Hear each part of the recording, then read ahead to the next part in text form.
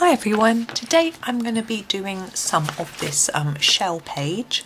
This is from the Johanna Basford 2021 weekly planner, and I thought I would just sort of get started with it and just show you what I'm going to do with the page to give you maybe a few ideas. So the background first, I've decided that I'm going to do a watery background, so I'm going to start with that right now actually. I'm using my Castle Art pencils, just trying to find where the camera is, and so I'm going to start with this lighter blue colour that I've got. Where are we? We're here.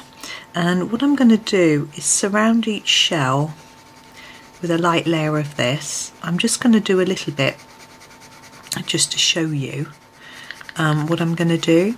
I'm using, this is my Botanical set of Castle Arts, so I don't know how well set up it is for using with shells, but I'm sure we can manage.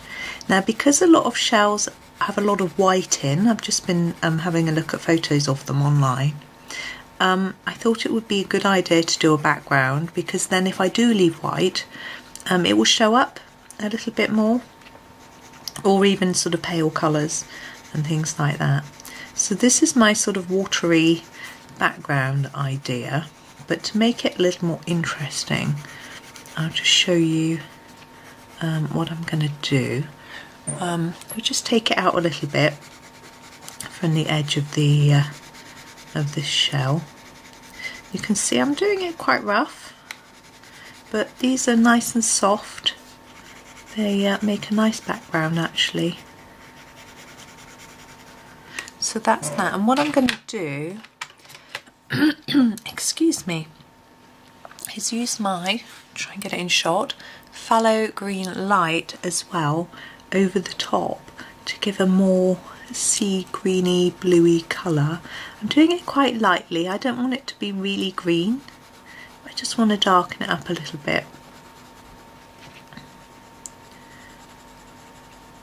And then you can choose what you do with the water. You can put little bubbles in it, or you can put little splashes in it, or you can leave it as it is. The bubbles and splashes I would do with a white gel pen, and I'll show you that in a bit. I'll do the shell first to show you. Now, as I say, I've got various shell pictures. There are some beautiful pearlescent ones, but I don't have I don't know how to do those. I don't know how well you could do a pearlescent effect with pencils. So I'm going to go more for a brown. I'm going to grab this one. This is the raw umber, and do some brown markings on the shell.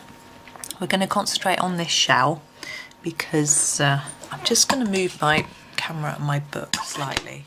Sorry, the book's hanging off the table, making it really hard for me to colour it. Now, this is obviously a fictional shell, so I can't copy a picture exactly. So what I'm going to do is just have a go myself and thinking about what how I might make it look. So I'm putting more colour on the edges and then going to fade it a little bit towards the middle of the shell. I'm going to do that on all parts. This has got these little tiny lines. I'm going to ignore those and just put the colour on top, just because it's slightly simpler. Inside the shell we'll do something a little bit different.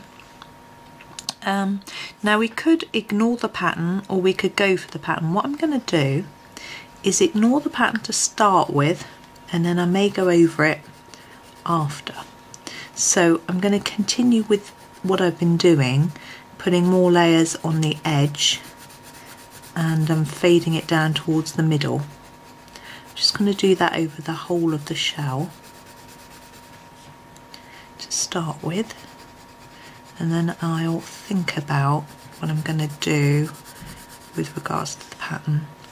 I'm really going to emphasise the edge with quite a hard layer. You can just keep adding up layers until you're happy with the contrast that you get.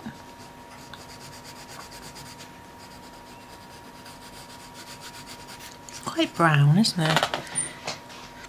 I think sometimes they're a little bit more orangey. I probably picked perhaps a brown that's a little bit dark, but anyway, it is what it is. I haven't really got like an orangey colour that isn't cadmium orange, which is so bright. You know, this orange is not really going to be the right one. So inside the shell, I want to make it a little bit lighter, so I'm going to grab my golden yellow and just do a little layer of that inside. I'm thinking it might be white towards the centre, so I'm going to push more colour around that outside and sort of leave that centre bit a little bit empty. But I am going to put a little bit of colour on the circles. So I'm going to grab, sorry I'm reaching across the camera, Terracotta LIght, just to do these circles. Now I'm not going to use any particular technique, I'm just going to colour across them like that. Now for this main shell, I might grab, oops, my darkest brown, which is the burnt umber. Just do a few little highlights here and there. So I'm actually going to put a little bit more colour here to emphasise that I want that darker, and here. I think just that tiny bit, it can make quite a difference to how three-dimensional it looks. And then under here, I think there might be a bit of shadow. I'm going to assume that's a bit of the top. Now as we go across here, the background is lighter, so we don't want to make this shadow so dark. There we go. Now I think what I'm going to do is each of these little square areas, I'm just going to make them a bit darker, as if this sort of grid pattern is raised above. I think we'll just do that. That'd be fun.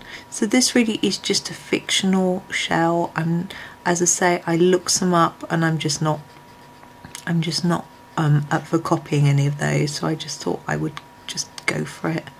Now what you could do with the rest of the shells on the page is you could stick to the colour scheme that you've used for this one, so you've got a consistent pattern across them all. That's what I'll probably do, can't say for sure, but, and so you could do that, or you could do each one different, so you could do some bright colours, some dull colours, all sorts of different things. So it's up to you really what you think might work and what you might like to do. I'm not staying in the lines very well as always. I'm going to do a similar thing down here with these little bits. My lead is really wobbly in my pencil. I noticed it last time I sharpened it, the lead wasn't very good, but I persevere with it. I don't know if you can see that it's wobbling. Just going to finish this bit and then we'll get back to the water. So I will show you what I'm planning on doing. This is a number 10 Sakura white gel pen. What I'm going to do is put lots of splashes, and I'm going to make lines as well as dots between the water and the shell, and I want it to look like the shell is sort of standing just out from the water a little bit. I don't know how well that is actually showing up on the blue. It's showing up quite well on the brown of the shell. I'm wondering whether I need to take that background a little bit darker. Actually, what I'm going to do before I finish, I'm going to grab my not that,